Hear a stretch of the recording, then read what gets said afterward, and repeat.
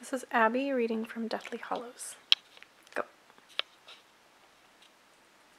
And Voldemort swiped the air with the Elder Wand. It did nothing to Snape, who for a split second seemed to think he had been reprieved.